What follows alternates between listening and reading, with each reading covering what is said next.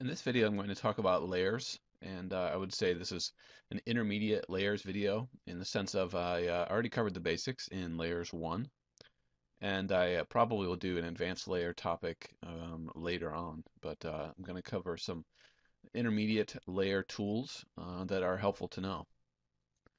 Uh, you can see a lot of the tools relating to layers obviously on the ribbon on the layers panel, so I'm going to go through some of the ones here that are more important. The first ones are on the top row, and as you hover, you can see them labeled as isolate and unisolate. It's a pretty simple tool. Basically, it allows you to isolate one layer, and therefore it makes it very easy to select all the objects on that layer. So I'm going to select the isolate command, and then I'll select an object, and whatever layer that object is on will then be isolated. So I started the tool, selected an object, and then I hit space or enter, and it has turned off everything except for the objects on that layer. So now I could select them all and then change the properties of them or move them or rotate them or whatever I needed to do. And then to revert back to the previous layer state that I was in, I hit the icon next to that, which is unisolate. Now, it's worth noting that the isolate option can work in two different ways. When I hit isolate, if you read the command line, it has this option for settings, and that allows you to either turn off all the other layers or lock and fade. Most of the time, I prefer them to just turn off, so I have that set as the default method for what the isolate does. So if your isolate doesn't work exactly the same as mine because it's turning off, and you want it to lock, or it's locking and you want it to turn off, then you can access those options via the command line with the settings. So now I can hit enter to accept off and then proceed with whatever I need to do. And then enter again for paper space as well. So isolate is very handy that way. The next icons on the same area are the freeze and off. Obviously you can turn off or freeze layers from the pull down or the layer manager. But what's kind of inconvenient about that sometimes is you may have an object and you're not sure what layer it's on. So you could select the object and see what layer it's on and then go up and turn the layer off. But if you wanted to do that with 5 layers or 10 layers, it can be somewhat tedious. So with the off or freeze icons, I can select the tool and then select the object that I want to be turned off, and then it will immediately turn off the layer. So I don't even care what the layer is called. I don't need to know the name of the layer. It'll just immediately turn it off.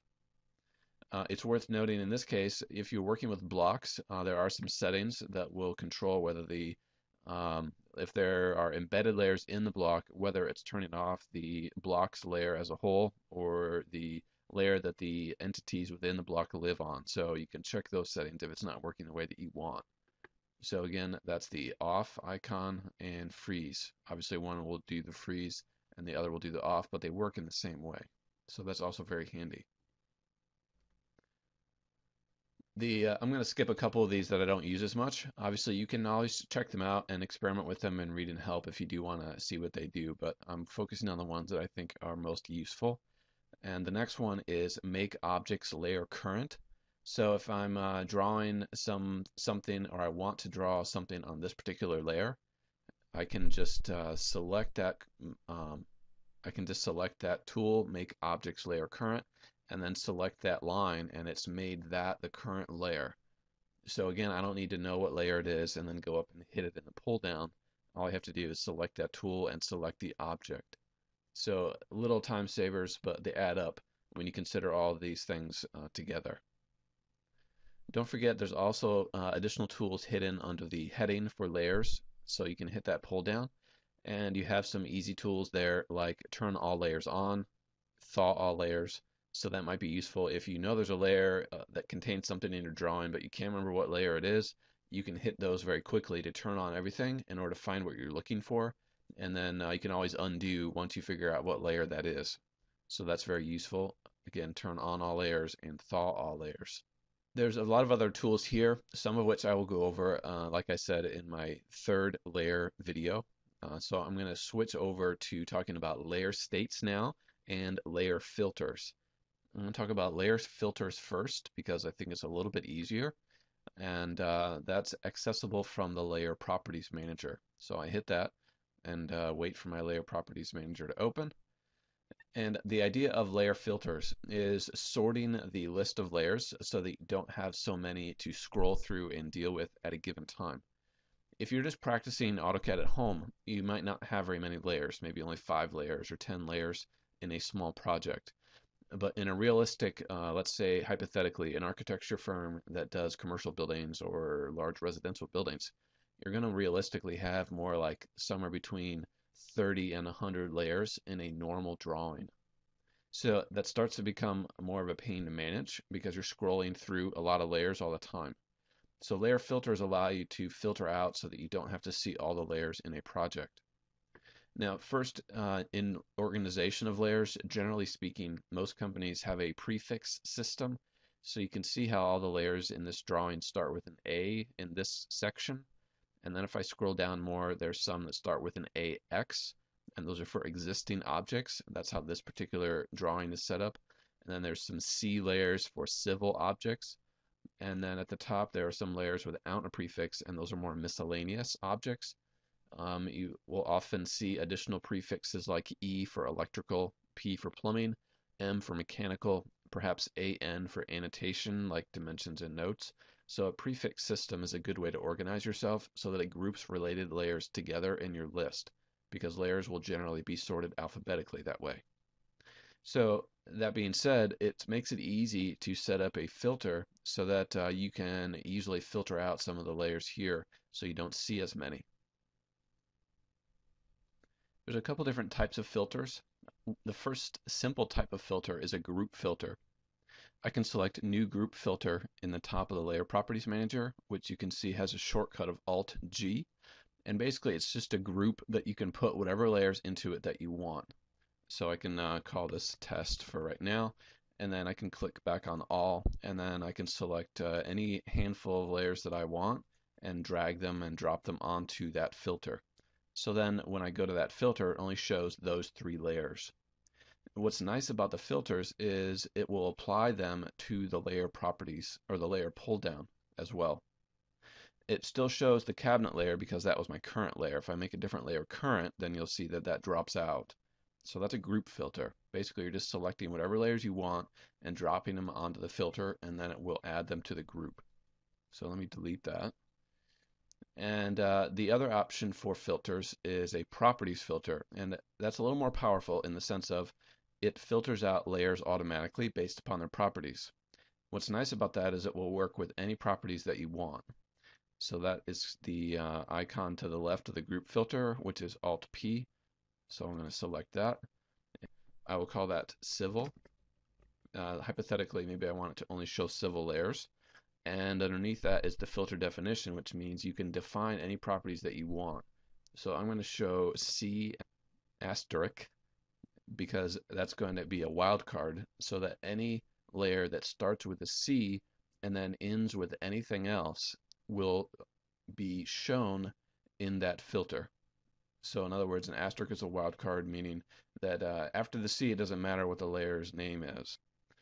I can hit OK. And you can see it's automatically filtered down to the civil layers that I have in this CAD file. And I didn't need to do any manual work. That's automatic.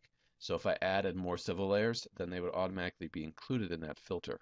So I can close the Properties Manager now. And then again, I can show you that in the pull down. And it's showing the plumbing layer again because that's the current layer. So if I change to a civil layer as current, then it has dropped out the plumbing one. So it is an easy way to filter down to specific groups of layers that you want to work with at that given time. And then if I want to go back, I just go back to my layer properties, and then all I have to do is select all on the left. So the left box is important because whatever is highlighted is the filter that's currently being applied. So if I select all, then that's the filter that's currently applied. Your other option is to invert the filter at the very bottom, invert. So that means that it's going to do the opposite of the filter. So for example, if I select civil and then invert, it's showing all layers that do not start with a C in the group. So that's the idea of inverting a filter. And then again, that would be applied to the pull down if I needed it to. So filters can be very handy in that way in order to weed out some of your layers that you don't need for maybe a certain period of time that you're working on your drawing. The next thing I'm going to show you is layer states. Layer states have gone through somewhat of an evolution over the last few years because 3 or 4 years ago, AutoCAD and especially AutoCAD architecture had 2 or 3 different ways to do layer states, so that was somewhat confusing. So they've streamlined that so that there's really one layer states manager in AutoCAD now, and it's a lot easier to understand that way. You'll see the layer state pull down is right above the layer manager pull down. Unsaved layer state is what's shown there right now.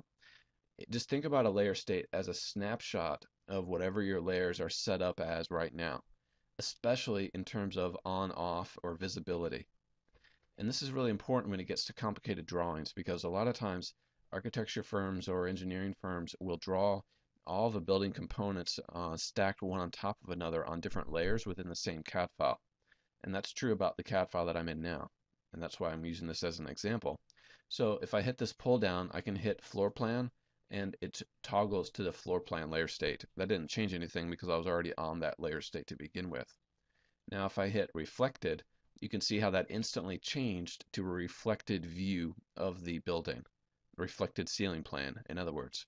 Where the ceiling plan meaning obviously what's at the ceiling level.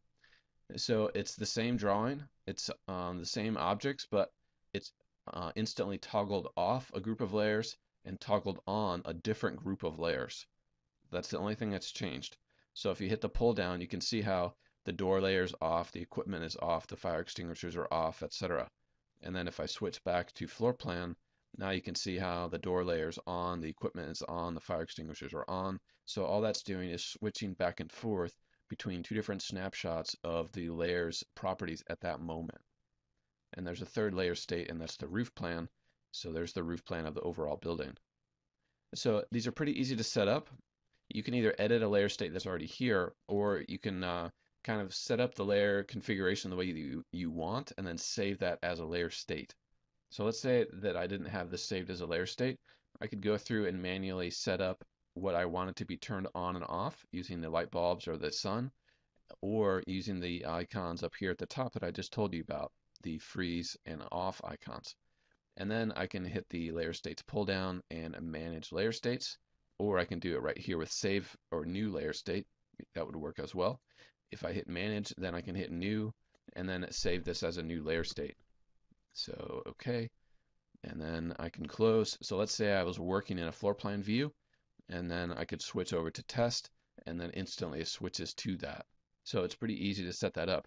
You just kind of set up what you want on the screen as far as on and off, and then you can go and save that as a layer state. If you want to modify a layer state, the easiest way to do it, in my opinion, is to go to Manage and then select the one that you're modifying and hit Edit on the right. And then you can turn on or off whatever you want. You do have the option to do it on the drawing screen, turn on or off whatever you want, and then you can save over or overwrite one that you already have, and that works just as well. Kind of depends on your own personal preferences in that regard. So those are some good layer tips that, again, may not be quite as beneficial if you're just working on really small projects because you're learning right now. But when it comes to working in a firm, these are very important methods that firms use on a day-to-day basis in order to manage their files and be much more organized. In general, you just want to be very particular about how your layers are named and sorted so that your list makes a lot of sense here if you want to use a prefix idea. And then obviously make smart decisions about colors so that you have a wide variety of colors, and then the line weights appropriately as well. These line weights all show as 0 because this particular drawing was set up so that the color relates to the line weight, and that's why these all say 0 in the line weight column right now. So that's it for layers for right now. I will go over some more layer tools in my advanced video a little later.